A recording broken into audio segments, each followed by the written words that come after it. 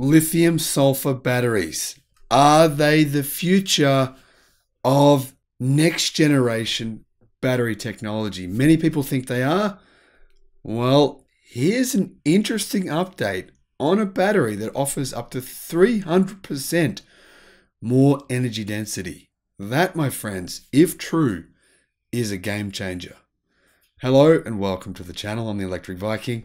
Great to see you. My name is Sam Evans and I'm coming from Melbourne, Australia. Welcome to the channel. All the new subscribers, welcome back. Everyone else, fantastic to have you here. We've made more than, I think, about 1,400 videos over the last 11 months. Might even be a year now since we started this channel. Time has gone so quickly. However, one thing I haven't really talked about, and I have talked about lots of different types of batteries, is lithium sulfur batteries. Are they the future? Some people think they are.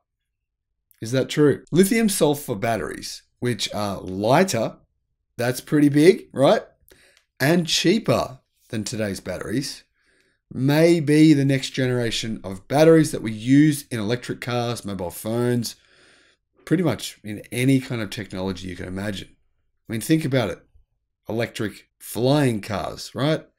Aeroplanes. These sorts of things could benefit massively from lithium sulfur batteries because why? They're lighter and they have the potential to be incredibly energy dense. ScienceDirect.com says that they have the potential to have 2,567 watts per kilo. That is insane. And that would be about 8 times more energy dense than any current commercialized batteries on the market.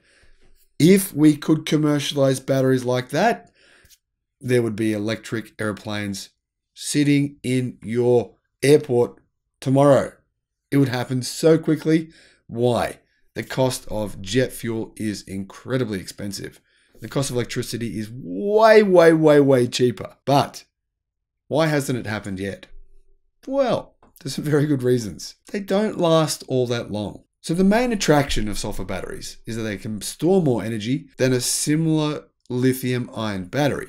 That means they can last substantially longer on a single charge for a lot less weight. They can also be manufactured in plants where lithium-ion batteries are made, so it should be relatively straightforward to put them into production, in theory. Rather than using cobalt, which is vulnerable to fragile global supply chains and is expensive, sulfur batteries would use sulfur, which is a cheap raw material which is available as a byproduct of the oil industry. Their cost per unit of power would be way cheaper than current batteries on the market. What's going on? What's the holdup?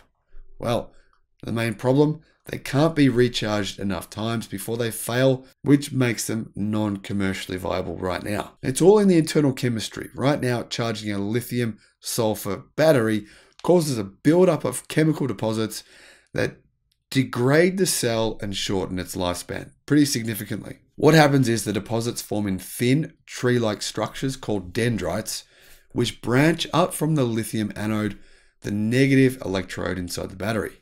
The deposits degrade the anode and the electrolyte, which is the medium in which lithium ions shuttle back and forth. This, of course, reduces the power of the battery and ends up making a short circuit, potentially causing a flammable electrolyte to catch fire. Now, interestingly, lithium sulfur batteries have been proposed and even investigated since all the way back in 1960. In the 2000s, lithium sulfur batteries reattracted massive interest in the research field owing to their low cost advantages, their high theoretical specific energy of 2,600 watts per kilo, which is unbelievable, and at least 3 times higher than the theoretical capacity of even solid-state batteries right now. Of course, the low cost and the high abundance of sulfur would make these really appealing. Now, interestingly, even back in 2007, Sion, or SION Power Corporation, a company in the USA, and Oxis Energy in the UK, made progress towards the commercialization of lithium sulfur batteries, with their batteries showing specific energy density of over 360 watt per kilo, which is right at the top end of current battery technology today. However, in recent years, huge improvements have been made in the cycling performance of lithium-sulfur batteries. But these improvements have been made at, well, the exchange of energy density and process cost. What does this mean? Well, nanostructured sulfur composites based on various types of carbon materials and conducting polymers have driven the specific capacity of sulfur to a level approaching the theoretical value with acceptable cycling efficiency and cycle numbers. However, using these products in batteries, unfortunately, is extremely costly. Well, now there's a German startup claiming it has basically cracked the code, you might say.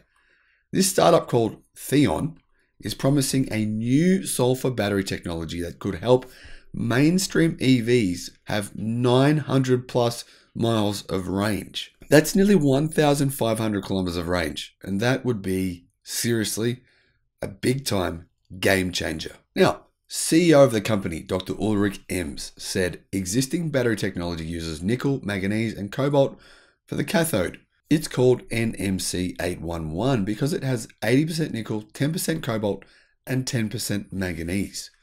Now, just to clear this up, this does not apply to all batteries. This doesn't apply to lithium iron phosphate batteries. This doesn't apply to some variants of lithium ternary batteries. Not all batteries use this exact chemistry.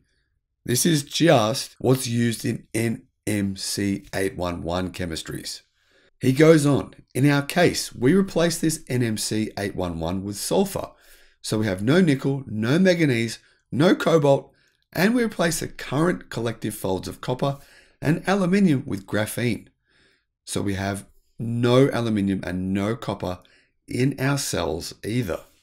The only things we have in our cells are lithium metal foil, sulfur, and carbon. Now, there's also some interesting EV battery research going on at Drexel University, which has promised similar benefits to these batteries from this German startup, which has some interesting claims. Getting away from a dependence on lithium and other materials that are expensive and difficult to extract from the earth is a vital step for the development of batteries and expanding our ability to use renewable energy sources, said Drexel's Viva Calera PhD, George B. Francis Chair Professor in the College Department of Chemical and Biological Engineering, who leads this project. She goes on to say that developing a viable lithium sulfur battery opens a number of pathways to replacing these materials. Now, I don't know why she's saying that it's going to replace lithium. It's not.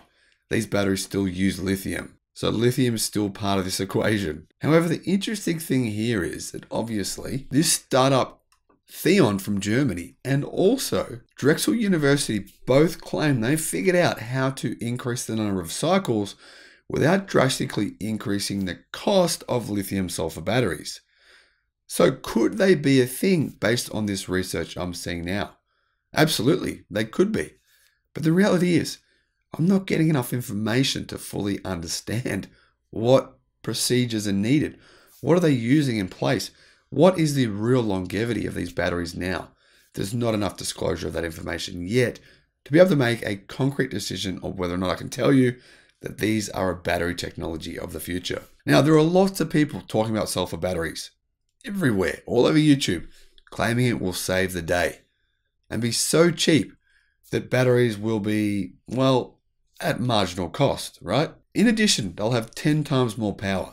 Really sounds like a miracle, doesn't it? Unfortunately, right now, a serious lack of details from these companies, and there's many of them making similar claims to these companies, to both the university in Drexel and this startup in Germany, make it seem a bit dubious. Without full transparency, it's hard for us to really know what's going on. Now, even within traditional lithium-ion chemistries, there's lots of batteries with 600 watt per kilo right now. They just don't last long enough to be commercially viable, which is of course the problem with sulfur batteries. The only thing is, this research here does seem intriguing, and it only takes one company to change the game for everyone permanently. Could this be it? Realistically, it could happen at any time, at any moment, anywhere. Any company could get this technology, could basically buy out one of these companies, some big company like Tesla or BMW or Rematch or Porsche or someone. You never know. They could fall upon this and next year release some amazing batteries. Although that said, I think it'll take a few years to commercialize. So that's probably not likely. That said, you never know. At some point, I do think it's very likely someone will discover the right chemistry technology and be able to commercialize it on a massive scale, because sulfur batteries they do just seem like they may hold the answer for the future. Now, one of the key things that I haven't pointed out yet about these batteries is that they do need less lithium than standard traditional lithium batteries. That is one advantage. But for me, the most important thing here is, and this is the reason I do think they'll eventually be commercialized, is the energy density.